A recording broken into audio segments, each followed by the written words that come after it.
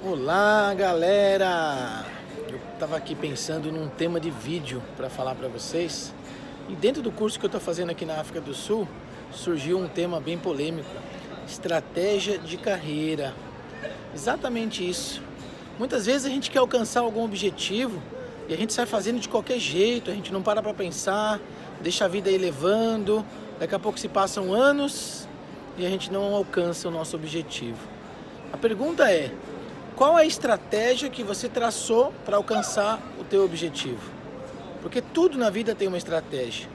Eu posso dizer para vocês que hoje ter uma empresa de treinamento, estar no mercado há mais de 12 anos, ter o reconhecimento que eu tenho, existe sim uma estratégia por trás. Uma estratégia que muitas vezes foi muito dolorosa, foi muito custosa. E existe também, depois da estratégia, o empenho. Mas esse vídeo hoje é para falar de estratégia. Você já parou para pensar que você tem que, talvez, e aí vai como uma sugestão, escrever a sua estratégia? Aonde você está hoje? Coloca no papel. Quanto você ganha? Qual é o nível de idioma que você fala?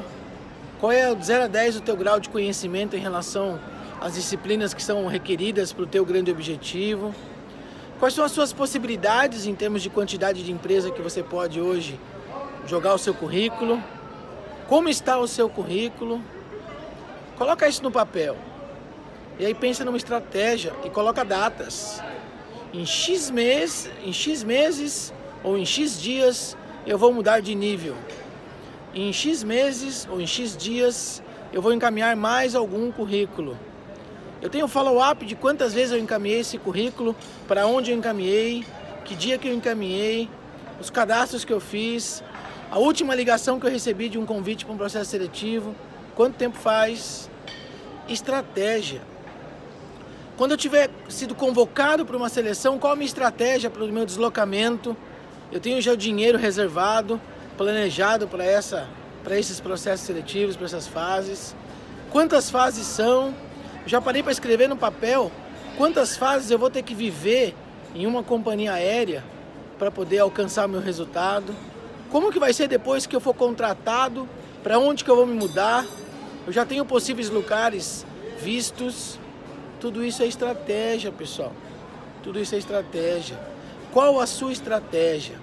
Esse vídeo hoje, rapidinho aqui, foi para fazer você pensar um pouco. Coloca no papel, planeja a sua estratégia e faz literalmente uma estratégia de guerra, porque você vai alcançar seu resultado. Não desista. Eu tenho a minha estratégia de crescimento, na qual eu aplico diariamente.